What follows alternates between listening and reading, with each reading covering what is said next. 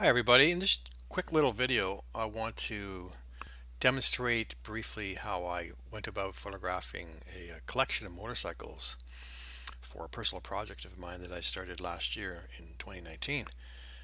It's an interesting technique that involves combining both ambient light, so the light around us coming from the sky, the sun, that kind of stuff, and combining it with the use of multiple flash techniques, and specifically using a very large light source, and which enables you to paint in Photoshop, to paint in the highlights and get all the details in the materials, the metals, the chrome, the fabrics if there is, the leather, that kind of stuff. It's a fantastic technique for getting all kinds of details, especially if you're only using a 35mm DSLR. It really comes in handy. So this is a quick little technique. I'm just going to show you basically how I shot it, and in another follow-up video I'll show you how I put it all together. So the first step is to find a nice location. And in this case it was on a farm property, and there was a really cool old barn, and this is early in the morning, so the barn that I'm facing and where I put the motorcycle was completely in shadow. Very important, it has to be in shadow, or some kind of nice shaded area so it's not being blasted by the sun. So the bike's in shadow, and what I'm going to do is I'm going to bracket my exposures using the ISO. So changing the ISO on your camera from one number to the next, making it one stop more sensitive in each subsequent picture. So the first picture was shot at 100 ISO. The next one was shot at 200, and the last one was shot at ISO 400. So this one here, this image that we're looking at right here, this is the ambient light hitting the scene, and like I said, it's in shadow. And what we're actually looking at is a combination of three exposures: the 100, 200, and 400. And I'll show you how we got that later on in the next video. So this is a what they call a high definition image. And after that I brought in my really big softbox, held on a stand, and the owner of the bike was actually holding on to it even though it was weighted. It was kind of windy, so I didn't want it to fall over just in case. This is a classic 1977 Benelli Sei SEI 750, and he restored this bike. It's very rare, not many in the country. I think there's about 10 in the entire country of Canada, and he's got one.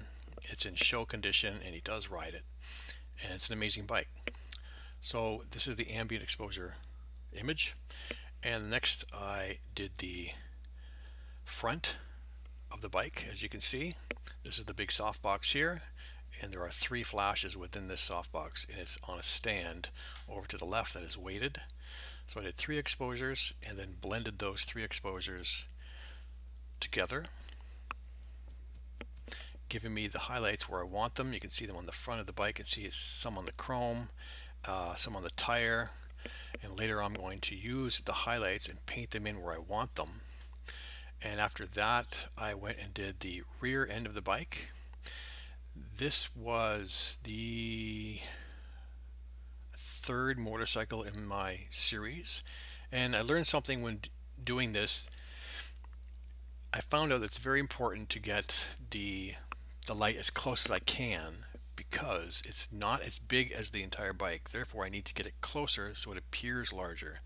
That's why it's one of the reasons I'm using a really big softbox. This is 50 inches from side to side, and I believe the flashes were at half power approximately, so it was adequate to give me the highlights that I wanted and some of the shape.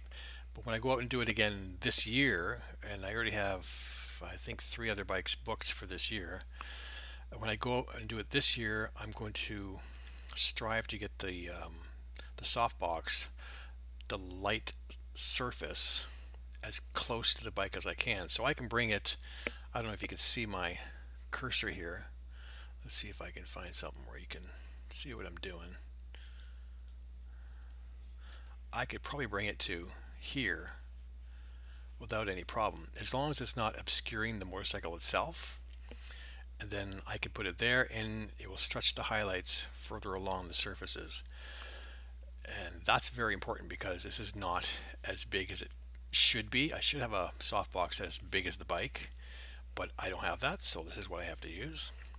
And so the idea is to start with your ambient, because you're not going to have any stands or anything in the way, which is very important later on. I'll explain that later on in the next video.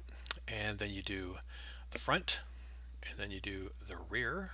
If there was a softbox, not a softbox, if there was a sidecar in here, or if it was a really big bike, I might move the light to a middle position as well. That will give me one exposure here, one exposure here, and then one exposure here. So that'd be 3, 6, 9 images plus the ambient. That'd be 12 images. So it's a whole bunch of files that have to be pieced together and then used to produce that. So this is my finished image. It's exactly what I was looking for, something that has a punchy color, something that's dramatic, shows the bike in fantastic light, and it's really what I was hoping to do when I started this project. This is the third bike I did, and I did 2 more at the same location the same morning. A couple of Honda bikes, classics also. And he's got a nice collection, and he really likes to work on these bikes, which is awesome.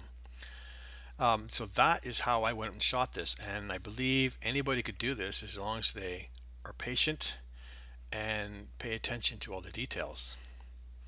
So that is how I shot this bike, and I made a fantastic 20 by 30 print and gave him a print of this and the other 2 bikes that I photographed, and he was really pleased, which is fantastic. And I'm hoping that everybody's gonna come back to my YouTube channel in a week or so and see the follow-up video to see exactly how I put these images together in Photoshop, because I think you can do this too. It wasn't that hard for me to do. It took me I think 3 tries to really figure it out, and now that I've done a bunch of these bikes, I know how to improve my process for next year. I should say this year, 2020, and everything's going to be even smoother and a lot more streamlined and enjoyable. So there you go. I hope you give it a try, and thanks for watching. This is Mike Taylor at Mike Taylor Photo Arts in Peterborough, Ontario. Have a great day.